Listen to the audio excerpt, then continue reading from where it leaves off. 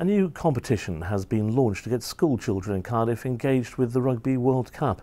Libraries and museums across the city have all teamed up to get the city's school children writing poems and short stories, as well as making videos for the Wru Stories competition. It's part of the forthcoming World Cup celebrations, and Year 3 children from Adamsdown Primary School were at the launch at the Millennium Stadium. Adamsdown Primary joined the launch of this storytelling competition at the Millennium Stadium. Young people from across Cardiff are being encouraged to record their experiences of playing or watching rugby, or how it affects their family. It combines all of the disciplines and the subject areas of my job as well: culture, sport and tourism, of course. I'd love to see Wales become the most creative nation in Europe, and by fusing together rugby and creative writing, I think we can get thousands upon thousands of young people involved in this competition during World Cup. Because rugby will be everywhere. We're seeing the museums are going to be putting on exhibitions all across Cardiff. It'll be everywhere because the World Cup's coming as well.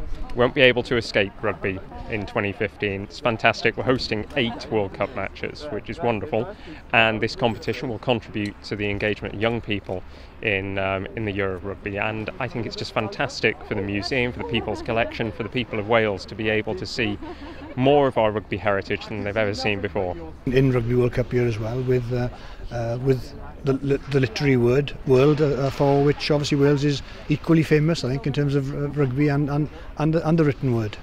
And young children in Wales and in Cardiff will be imbued with rugby, brought up with rugby from a very young age, won't they? They'll have so many stories to tell and create.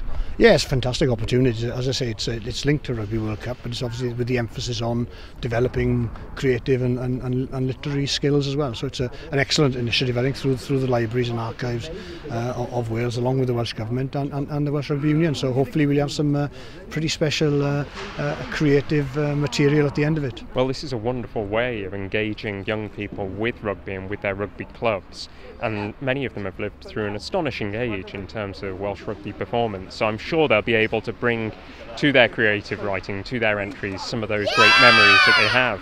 It embraces poetry, creative writing, short stories and digitisation as well, which means that we're embracing the most cutting-edge technology for the purpose of a creative competition. We've got a number of sort of fantastic archive material in the stadium, which very often doesn't really see the day of light of day.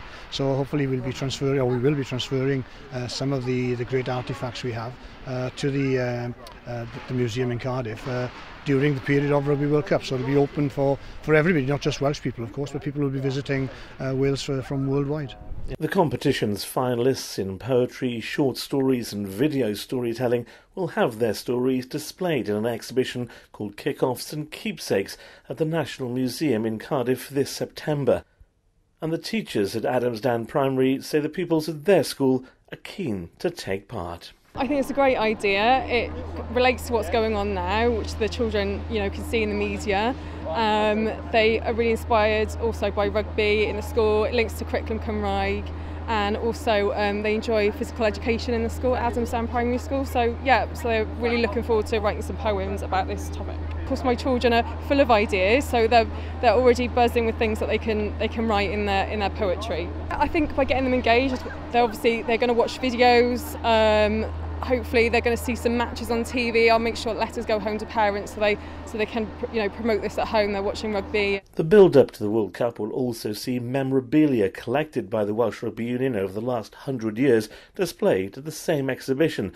These items are currently locked away in the basement of the Millennium Stadium. It isn't open to the public. This is where we store the memorabilia of the Welsh Rugby Union. What we worked with was